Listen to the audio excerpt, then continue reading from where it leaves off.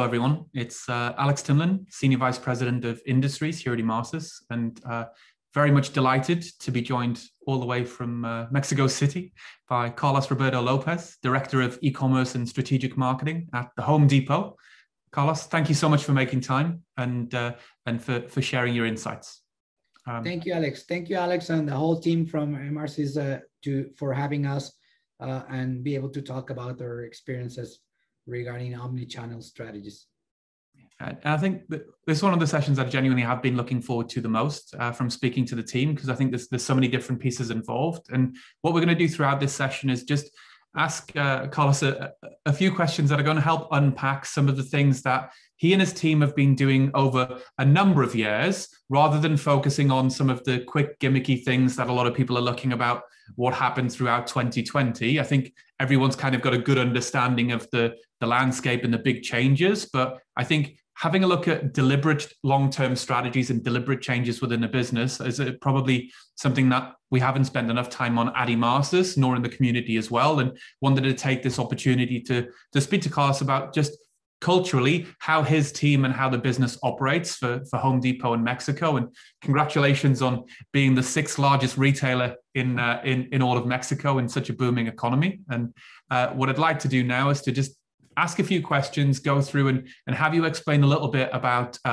less about just the technology, but the people in the process around how you guys have been trading so effectively in what's been a very challenging time. So for the first question, and this one's, I think, a good foundation for some of the topics we're going to be looking at throughout the session, is really about how the Home Depot has achieved 20 consecutive years of positive growth and has always been focused on an interconnected retail experience. And it does seem that you've been doing something right that a lot of other people have struggled with. And I think one of the things you mentioned in the kind of pre-meeting chats and prep, which has really resonated with us, is the three-legged stool strategy, which has kind of been codified into the business. It would be great to understand how that's impacted your decision-making and your leadership, and how it's helped you run an effective digital strategy for the team. Perfect.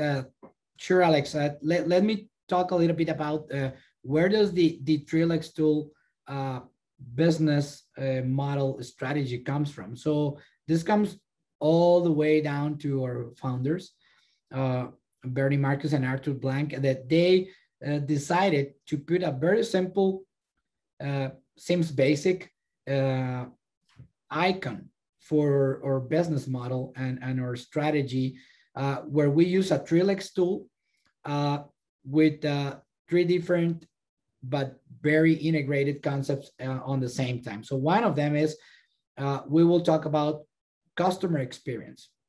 Then we will talk about productivity, and then we will talk about product authority. So in each of them, we have had for years a focus on taking care of our associates and our customers, so we can provide a better customer experience at the stores, traditional stores.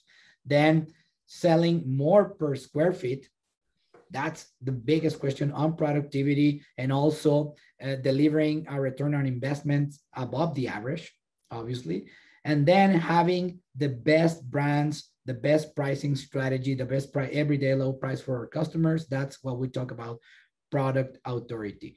But then imagine when we start in Mexico back in 2014, we had to put together, as you said, a long-term strategy for where do we want to go regarding our online roadmap or online business roadmap. So we say, you know what? I mean, whatever we do, it must roll up to our highest level of thinking in terms of strategy of the business. So why don't we take the same approach of the three-leg stool and put it for us to work in the online business? So we decided to go with customer experience and decided that we will do whatever we need to do in order to enhance our shopping experience during the website. So online merchandising in the website, navigation in the website, user experience on our website, different payment methods, going to having today the most robust portfolio of alternative payment methods, delivery of the products That's in our experience. So we put together all the initiatives around this in order to provide the greatest online shopping experience. So that's how we translated that. Then we moved to product authority. And this is something more straightforward. So regarding product authority, we already have the brands, we already have the best prices, quality in our products. So what about the extended bay, the endless aisle, how some out there call it? So let's see if we can improve home improvement proposal in our stores by including in our website catalog more products than what we carry at the stores. And on the other side, how can we provide the more robust information for our customers to take decisions, purchase decisions, having how to install our products, so on and so forth. And the other part was productivity.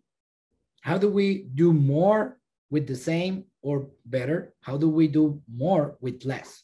So how can we convert more? And that's a conversion rate optimization talk, probably a different topic. So that's how we translate that. So anytime, and this is a very important tip for anyone trying to put together out there their online business strategy. When you go with your management team, your top management team, and try to explain things just out of the wild, based on technology topics or whatever that they don't are very familiar with, you're going to struggle with it. But if you put that under what's known for them, having the analogy of your core strategy, business strategy, I think that's something that will resonate on their brains, and you'll get a lot of buy-in with that. So putting these three together, that's what we now call the interconnected retail strategy in our business. And I think that's a really important lesson, just to pick up on that one bit, for giving people some coaching around how they get investment into new initiatives, into teams, and into way things come. Is don't come at them with what you know about digital and e-commerce and about the shiny new objects. Look at how you're functioning and how these new initiatives will contribute towards clearly defined and already established business goals. And the responsibility of a good leader is to translate some of the complexity in the digital and e-commerce landscape into simplicity, to say, here's how it's going to help us with an overall business outcome, and here's how it's going to provide a better experience to a customer. And I think that's a really important point for us to capture before we kind of move on to some other topics. Yeah, that's exactly the case, Alex. And it is because at the end of the day, you are in a retail industry. So the basics are still the basics. And that's important not to forget, right?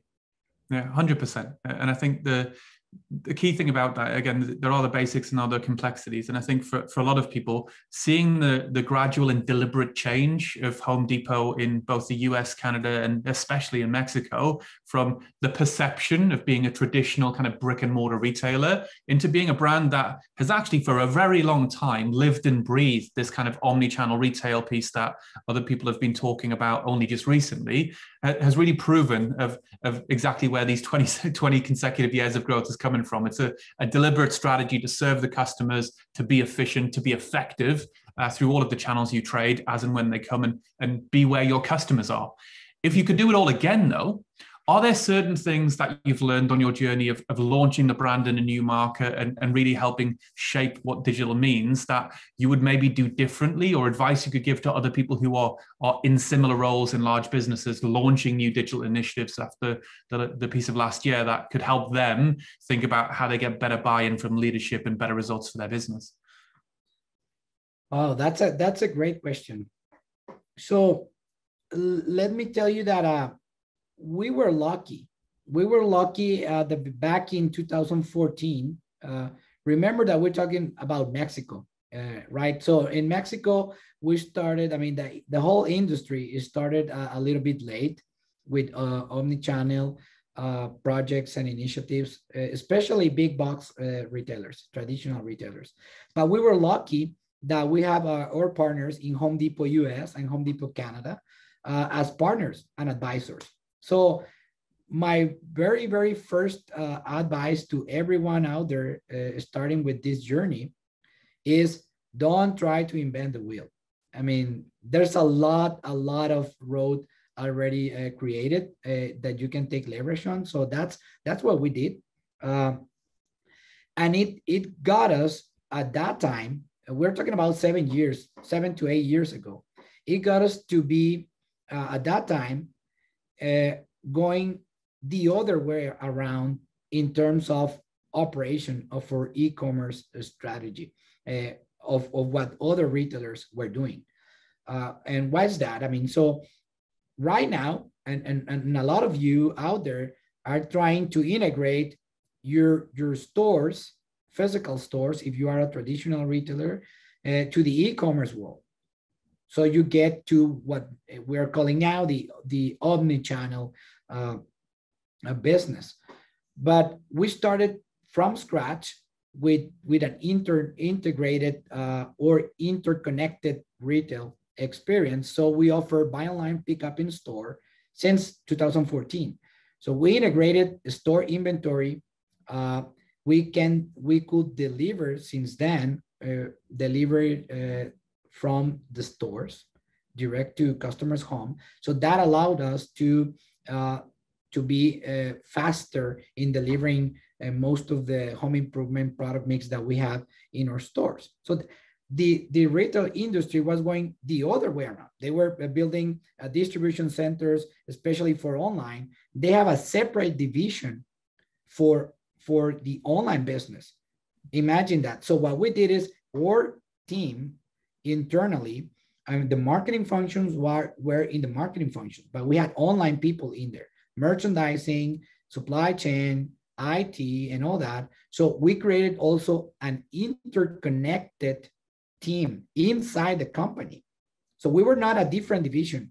We were not competing against our stores. That was something that happened in the industry. And so that goes directly to a bad customer experience, because sometimes store associates were trying to sabotage the online operation because they say, hey, that's not going to count for my bonus or whatever. So that's another reason why interconnected operations are so important. So we were that lucky to have that advice. US was just starting in that point. They were just starting to integrate with their stores too. But that came out with a price, and that's what we would do differently. So the price was, we were so focused on having this running smoothly in an 100% automated way, end to end the process, which is a very, very difficult task. More than 20 systems needed to be integrated and all that. So we were so caught up with that we forgot a little bit about extending our product mix on the website and capturing and monetizing our website a little bit better. So that's something that we've been putting together and catching up since last year. We're doing a terrific job right now, but that's something that we will be thinking of, that we had doing differently. And that takes me to another tip related to this, that at that time you have so much things to do. Anyone that is under this journey has a lot of different initiatives, is hearing each day, you read news of new technology, new platforms, a lot of vendors trying to sell you things, solutions or whatever. And it's overwhelming. And it will be overwhelming, the amount of things that you need to think about strategic wise. So I think having a dedicated team, project management initiatives, and a strategy team just for this omni-channel journey going forward at that time will have helped me a lot in order to be prioritizing better our initiatives, not losing time in some of the different areas that you need to consider. So that's another advice that I will give to anyone out there trying to put this together. Have a dedicated team, because that will give you a lot of time to focus on the really important for long-term strategies. That will be, Alex. I think for colleagues in marketing and in commerce roles, I think this is where the biggest lesson that I hear from colleagues, both in businesses large and small, particularly with kind of the clients where you have a more strategic relationship with, where we're very much working closely with them, is the understanding the complexity in the business as to why things don't happen. I think sometimes we get frustrated in digital teams or commerce teams about wanting to move fast and wanting to get things forward and not understanding those 50, 60, 70 different systems and those hundreds of processes that need to change to be able to happen. And that requires process management, change management, and buy-in to be able to get things done. So treating things as an ongoing process and looking at things not as projects that you start and finish, but small things that is an incremental delivery, small bite-sized chunks that get you to an end goal is fantastic advice. I think one of the things that you did talk about there that is something I'm hearing more and more from retailers is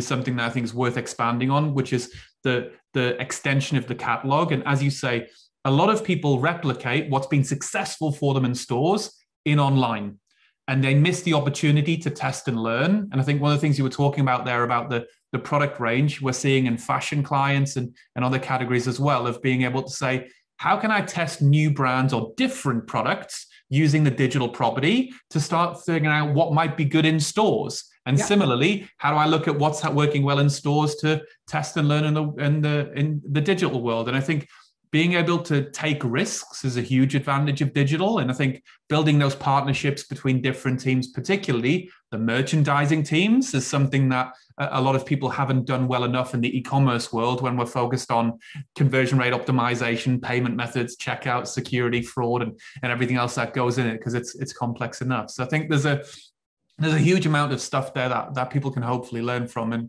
I think is representative of what we hear from a lot of different people. But if we just kind of switch gears a little bit and talk about some of the recent progress you've been making around this better integration of online and offline and the lessons you've learned about what's working really well, how is your approach to integrating online and offline data sources and this rich DNA and having kind of integrated retail throughout Home Depot and Mexico affected your approach to customer experience and personalization? So, and this is what you were saying about incremental deliverables, right? So right now we're doing. We started several years ago, but right now this is an evolving topic. When you talk about data management, personalization, automation, this is ever evolving topic. Each year, new things. So when we think in an interconnected shopping experience, so we believe in Home Depot, we believe that this has to cover the entire journey, right? So from the awareness and inspiration to providing a specific product know-how to how we are communicating with your customers. We are investing in a lot of different areas, infrastructure, capabilities needed to deliver the most relevant marketing messages, but also the product and value proposition for our customers at the right time. So this is not easy at all. So to be honest, but we've been doing some progress in here. So we have integrated several data sources across the company. Believe me, again, this is far as an easy thing, but this is a must. So you need to invest time in that. So we've been using this integration through a Marcis suite, which with the team here with the Marcis has helped a lot in order to mapping all the different fields in the databases. So we integrated sources like invoicing system. We integrated the CRM for our pro customers, professional customers. We integrated the website, obviously, newsletter, the blog that we have, inspirational blog, social networks, so on and so forth. So we've been using this to deliver personalized product offering in different channels. So with the help of the suite of Marcis, we can put this personalization efforts out there on our emails, on our website, on Facebook and Google with CRM ads feature. So that's how we've been approaching for the last probably 2 to 3 years. So let me give you one example. So this year, with the help of an eCommerce consultant, hey Nick, thanks for everything, by the way, and also using the Smart Insights solution from eCommerce, we put together an automated / segmented campaign within the platform that considers complexity. So when I talk about complexity is, imagine you need to cross the customer life cycle that the tool or the platform gives you. Customer website behavior, the product category they're interested in, and another, whatever other key data or attributes you need to put in there in order to trigger automated workflows that are relevant to a specific segment or customer. So that's complex.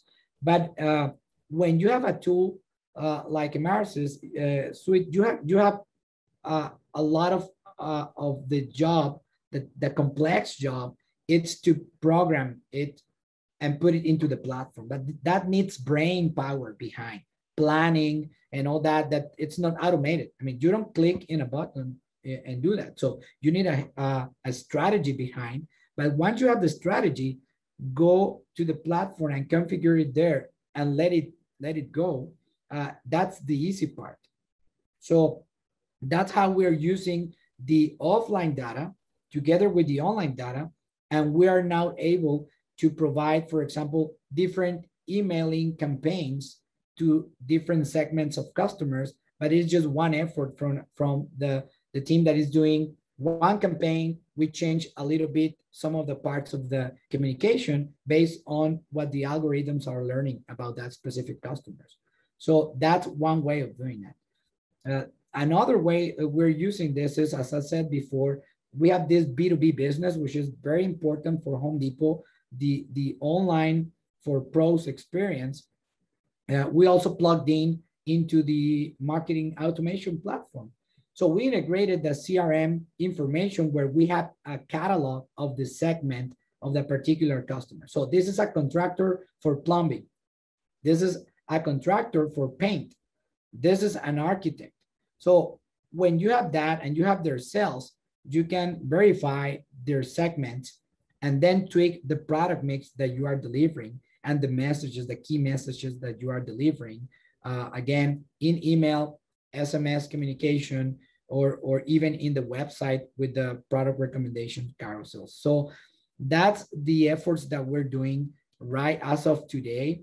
But it doesn't end in there. So since last year, we've been working intensively on developing a customer data strategy.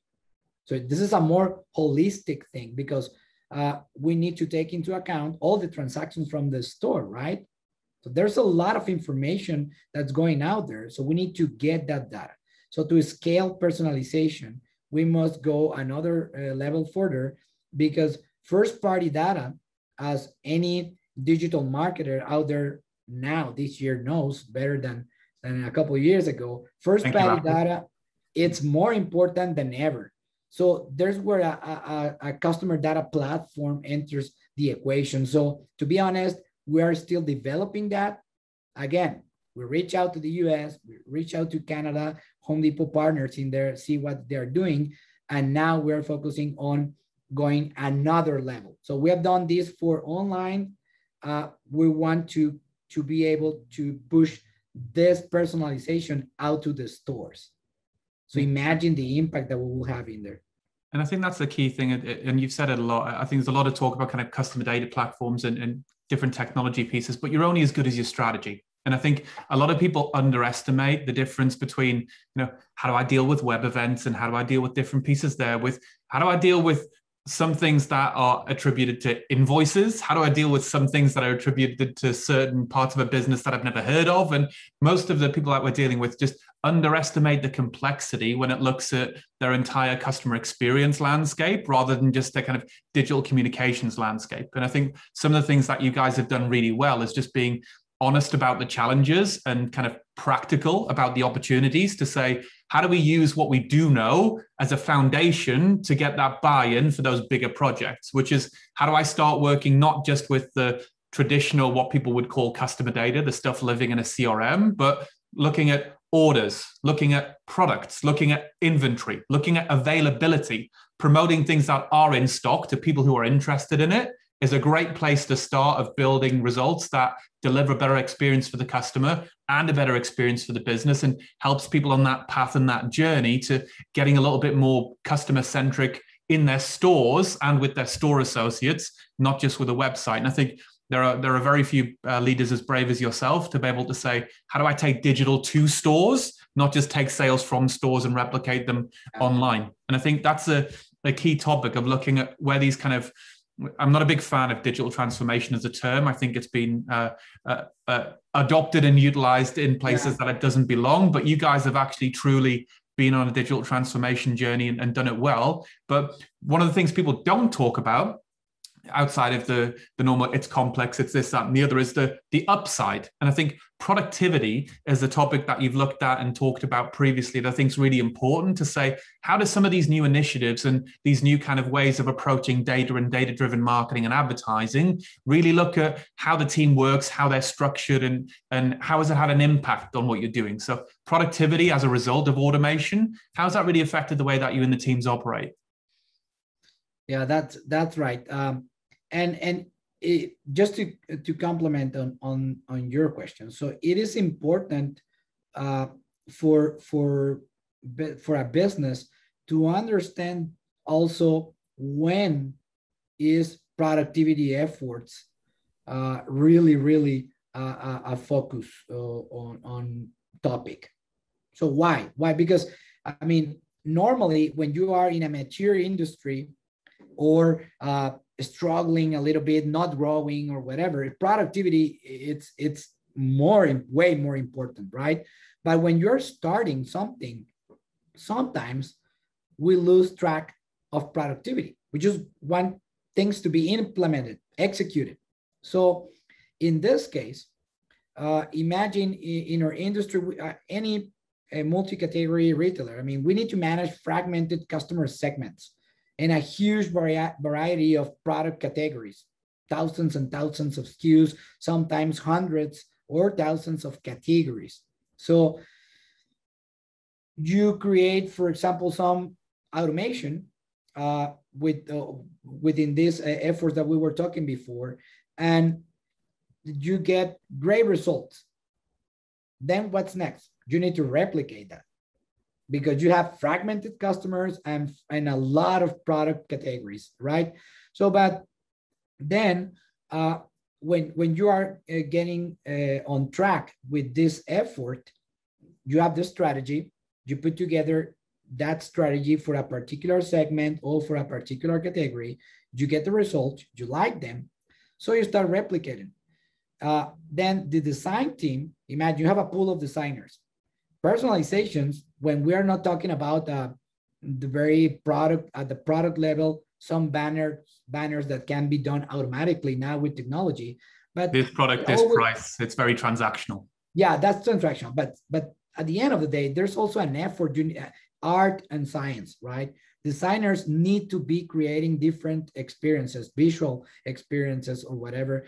So once you start freeing them from time, they start creating more experiences for more customer segments or more categories. So the online merchandising planning team that plans for these experiences across the workflows that you can create in a marketing automation platform, that's the brain power behind it. There's a point in time where you're going to end or complete your portfolio. The work, it's almost done, and the tool, it's automating.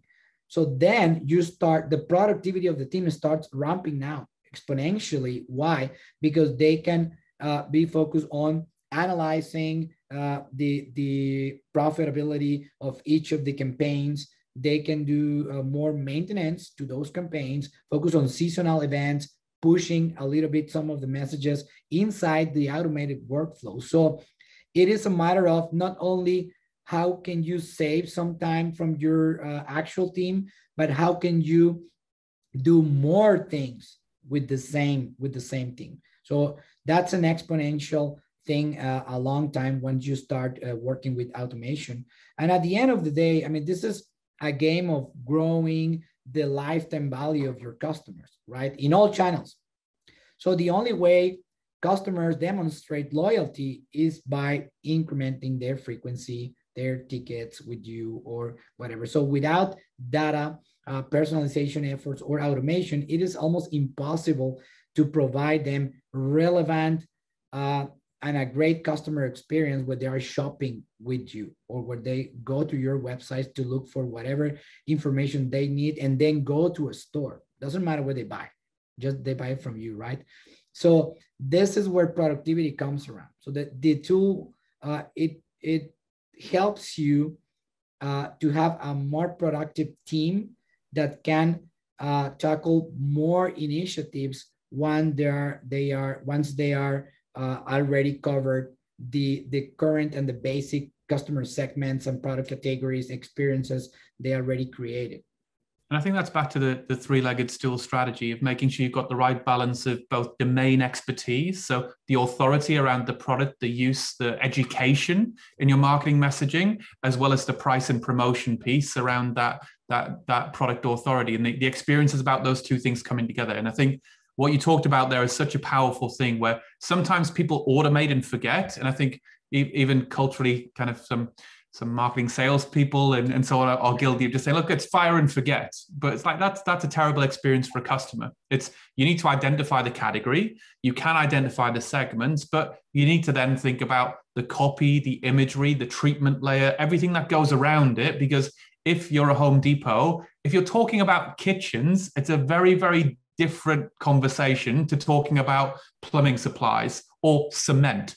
Like, you can't just change the product and have everything else miraculously just work in the same way. There's a real balance of that art and science, as you say, that goes into looking at how to be relevant for the end customer within that category and within that context. And I think that category experience is specifically something that you guys have done really well across not just business to consumer, but for the professionals, the contractors, the architects, the plumbers, and the people who are there out buying to then work on projects for the end consumer. How does that relationship with a contractor or with the kind of a professional differ from the normal customer? And what advice would you give to other multi-category, multi-channel retailers in how to manage the complexity of dealing with a consumer, but also dealing with a professional buyer at the same time? Okay, Alex, as I said before, last year, and this is something quite new for us, and give me a minute. So Alexa, just turn it on.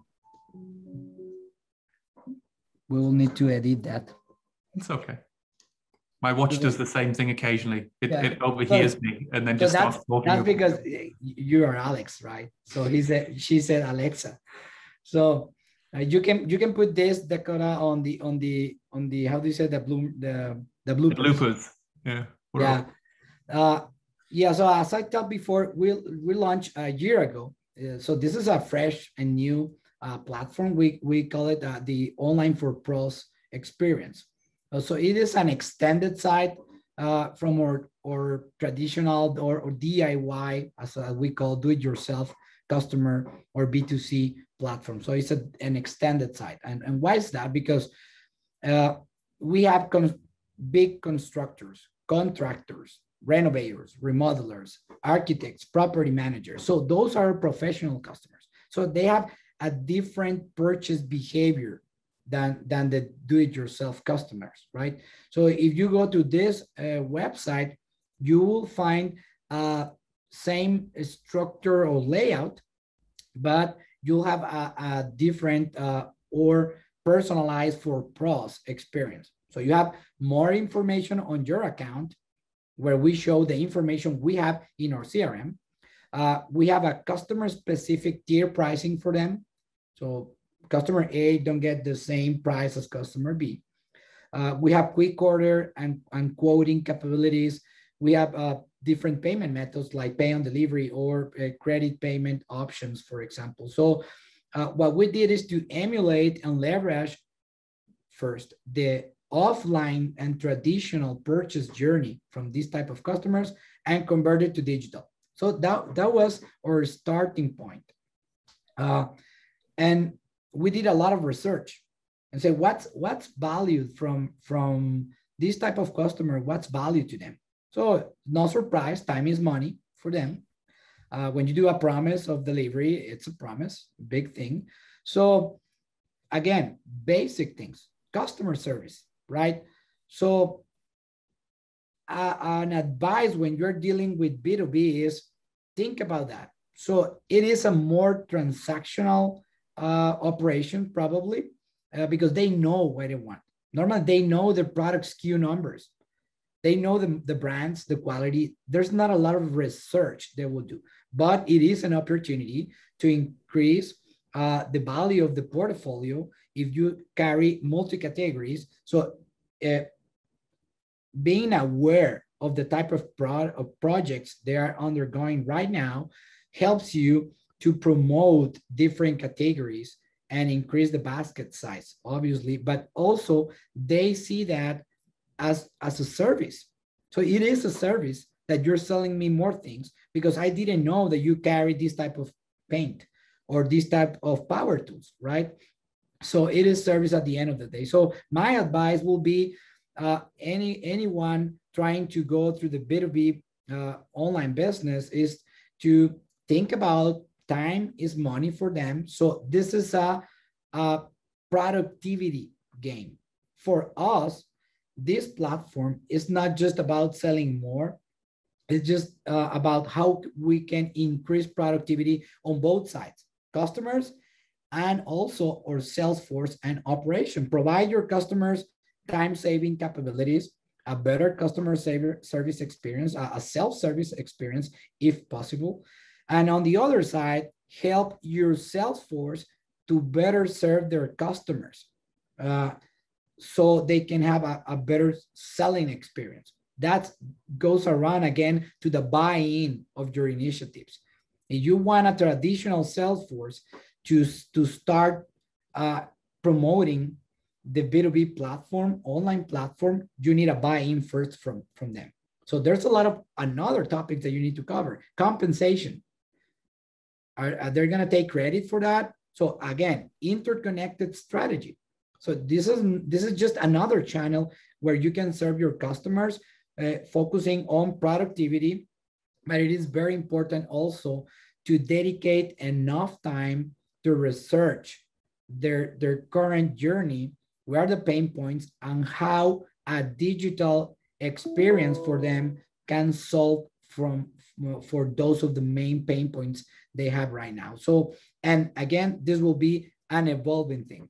So right now we are kind of in phase 2 of our launch from last year, and we are going another level because again, when you take the customer data, segment your different type of customers within the pro customers, we identified that we have the small pros and the big pros. Each of them have different needs.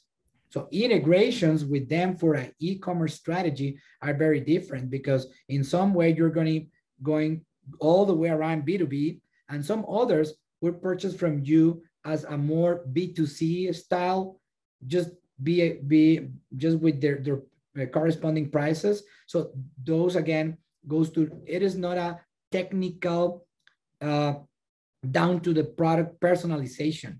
So these are other types of more basic personalizations that sometimes we lose track on them because they are kind of obvious.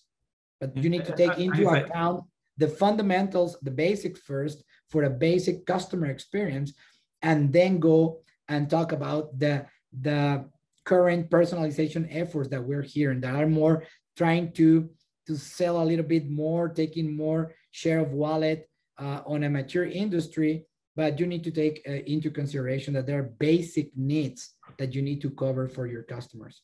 Exactly. It's about what the customer wants from you. So I think one of the key things that you talked about there is particularly when you're looking at when you have a mix of business to business and business to consumers, you end up even in that business to business bucket, having a mix of different types of customers. And there will be a large contractor that doesn't want to pay with a credit card. They want to pay on account. They want to pay on invoice, and they want to be able to see what their lines of credit are and everything else that goes with it. They have different needs to someone who just needs a bag of nails for a project that he's been working on for the last 3 weeks, and he just needs it right now. And it's how do I make sure you have it before I come to the store is what a lot of these trade customers want to be able to do. They're looking at the digital as a catalog. There are other people who want you to bring it to them because they're busy and they're on the job. And it's how you recognize the different needs of customers and figure out how to reduce friction and provide better utility rather than just a nice front end or a nice layout that reflects your commerce experience for customers. I think is really good advice for people to say, while the business might want to have a consistent look and feel across different types of things, you need to remember that payment methods, order volumes, and also types of product are going to be very, very different if you're buying a ton of cement versus buying a couple of screws for a DIY project. And I think one of the things that you and the team have done well is to be sensitive to that complexity of supply chain because of the category that you're in, to start saying, how do we recognize the promise to deliver? Like if I'm giving you a product that's really big and really heavy, the delivery time is going to be different to a product that I've got that's really quick, really transactional, how they go. How do you guys kind of manage that complexity of being able to be, efficient and keep up with the expectations of a modern consumer whilst having the realities of a business that sells very big, very bulky, very heavy things, often in low quantities? Yeah, you know what? It's funny, but it comes again around to having a real interconnected strategy.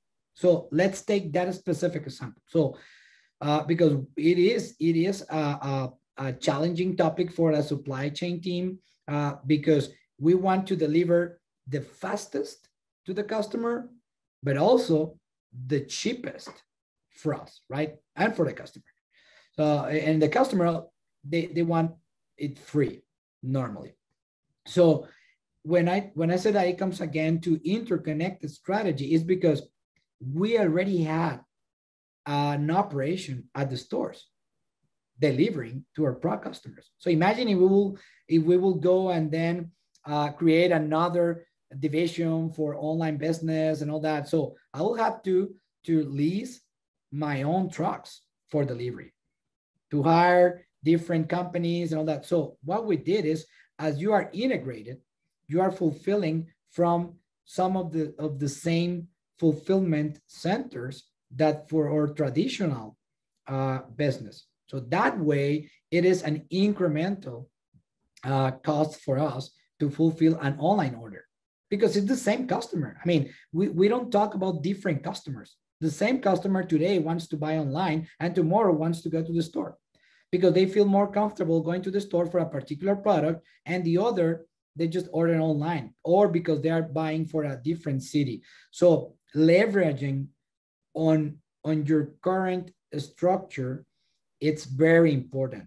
It's difficult, but it's key when you're talking about omnichannel. I mean, having a traditional business with physical facilities and now an online store, an operation, it is very important to do a very detailed analysis of what are the key triggers for cost and also for profit, and say, I can leverage in here. So the most you can leverage on your actual and current operations, so you are using more your assets, right? And that's profitability. That's how we have been managing to do that. I mean, it's a never-ending story. Now we're focusing, how are we going to deliver next day or same day? And another advice that I will give to your audience is, and we're living it right now, is there's a lot of different services for last mile supply chain tasks, so or initiatives. So there are some times where, again, you don't need to invent the wheel. If someone is better at you on doing a specific service, you may consider to use their service at some point in time until you say, you know what, now I have the capacity to develop this myself. But otherwise, you won't be able to compete or to catch up, because remember, you are a retailer doing what? We sell home improvement products. So we need to find the best product, the best prices, best deals to our customers, best accessory from our store associates to our customers, best customer service. Probably you're selling, I mean, sporting goods or whatever other thing, electronics, but you are not a development company in technology. You are not a last mile service delivery company. So that's another advice. I mean, you can outsource key services in order to maintain competitiveness in the industry you're in. I think that's a really good advice and an important bit to kind of finish on. I think too often there's too much talk in the industry about kind of the bit in the middle, like the commerce technologies and the headless API movement, the microservices bit, the nerdy bit in the middle around how do I squeeze that extra little increment of performance from the stuff that's already there without thinking about actually a lot of the complexity in business happens in the back office. It happens in, do I have the ability to even trade this way and trade effectively? Can I deliver on that promise to the customer? Not just can I present it to the customer, but can I deliver on that promise to the customer? And I think kind of split shipments and combined shipments and working with your operations team to be able to be a predictable and profitable business, looking at not just top line growth, but protecting that bottom line as well, is a trend that's very, very new to a lot of businesses. But I think ultimately it does look at coming back to that three-legged stool strategy of saying, what are the main pillars of what we want to do? And one of those pillars, which is consistent for everyone, which is customer experience. How do we look at the experience that the customer expects? And how do we deliver that experience and actually surprise and delight them with new innovations and new utilities that aren't just shiny new objects, but are things that help provide a better service, a more digital service, and a quicker, more frictionless service, because time's money in a business to business or a business to consumer concept, as you said and said so well. So really appreciate you making the time to talk to us, especially spending so much time and imparting so much wisdom. I definitely learned a lot and have a different perspective on the way things move forward. And we do appreciate you making time for it. Before we finish, are there any key things that you'd like to expand upon for the audience, or any things that you'd like to cover before we call it a wrap? Thank you, Alex, and thank you, the Marcis team for all the help that we've been having on our journey for personalization, automation, and now dealing with data from our customers and all that. So thanks a lot. Thanks a lot again, Alex, for the invitation to this retail revival event. I hope it is very successful. So for your audience and who is watching at this, I'll just say that